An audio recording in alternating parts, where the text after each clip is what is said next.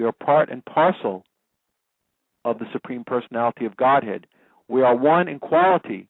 The only difference is in quantity. In our original constitutional position, we are part of the whole, just as the hand serves the body by bringing foodstuffs to the mouth.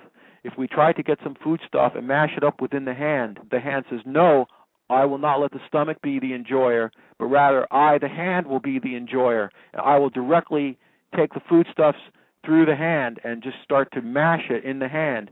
That this system will not work. An analogy to our situation, we have to stop trying to believe that we are the enjoyer, but rather we are part and parcel of the universal whole. We have a function, a particular function to play within that situation. So just as the hand would stop trying to enjoy the foodstuffs directly, but rather deliver it to the mouth so that the stomach can digest it, the energy will be distributed throughout the whole body, including the hand. So this is basically the essence of the buddhi-yoga system. We stop trying to be the enjoyer of the material facilities, but rather understand our nature as part and parcel of a spiritual whole. The buddhi-yoga is devotional service in this consciousness. This is a very, very important point about the buddhi-yoga, that this is actual real yoga. Anyone can engage within this yoga of the buddhi-yoga. You don't have to be a great philosopher. You don't have to be a great scientist, although it doesn't hurt to be those things. But you don't have to be. That any person, no matter what their nature, whether it be simple or complicated, whether they be a neophyte on the path of spiritual enlightenment, or whether they be a person that's been searching for the truth for a very long time, anyone can change their consciousness from being self-centered to believing that we are the enjoyer of material facilities, to understanding that we are part and parcel of the spiritual whole. Our role is to serve, and that is the change in consciousness.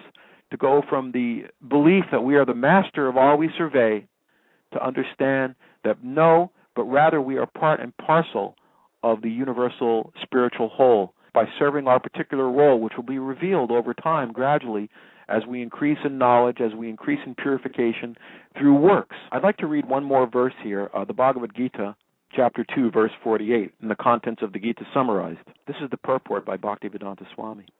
Krishna tells Arjuna that he should act in yoga. And what is that yoga? Yoga means to concentrate the mind upon the Supreme by controlling the ever-disturbing senses.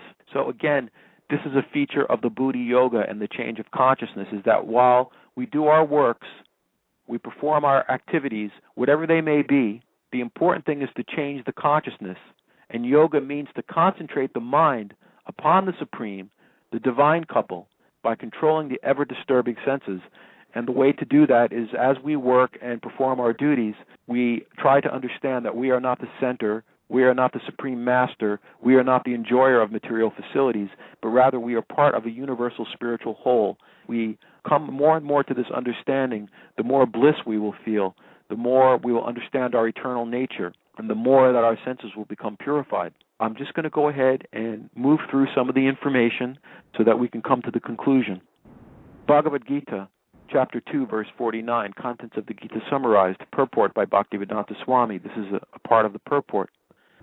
As already explained, buddhi-yoga means transcendental loving service to the Lord. Such devotional service is the right course of action for the living entity. Only misers desire to enjoy the fruit of their own work just to be further entangled in material bondage. Except for work in Krishna consciousness, all activities are abominable because they continually bind the worker to the cycle of birth and death. One should therefore never desire to be the cause of work. Everything should be done in Krishna consciousness for the satisfaction of Krishna. Misers do not know how to utilize the assets of riches when they acquire by good fortune or by hard labor. One should spend all energies working in Krishna consciousness, and that will make one's life successful. Like the misers, unfortunate persons do not employ their human energy in the service of the Lord. It may seem like a simple point if we just change our consciousness from a selfish, self-centered, enjoying consciousness to understanding that we are part and parcel of the supreme whole, that we are the same in quality but not in quantity. This is so simple. How can this be the key to success? But it is. If we understand that the Bhagavad-gita as it is, that Bhaktivedanta Swami are reliable sources of knowledge, that this is the key to freeing ourselves from the cycle of birth and death.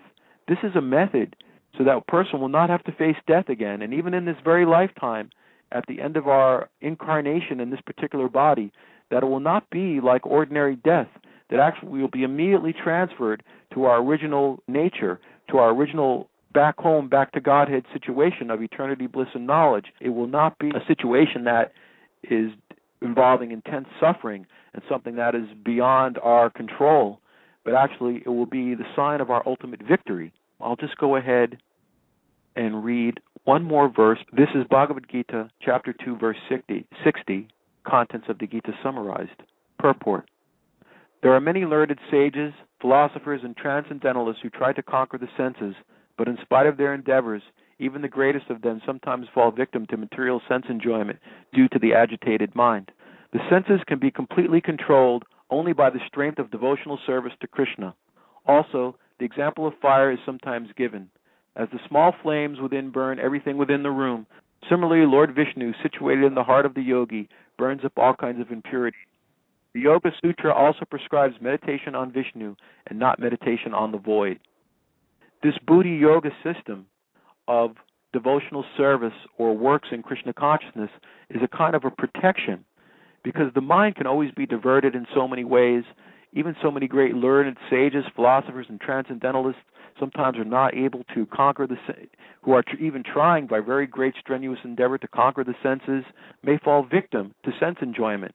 But if we learn the art of buddhi-yoga or work in devotional service, that is a type of protection for us. Just try to remember these simple factors about the buddhi-yoga system and to change your consciousness from being self-centered to enjoying the material assets to understanding your nature as part and parcel of the Supreme Whole.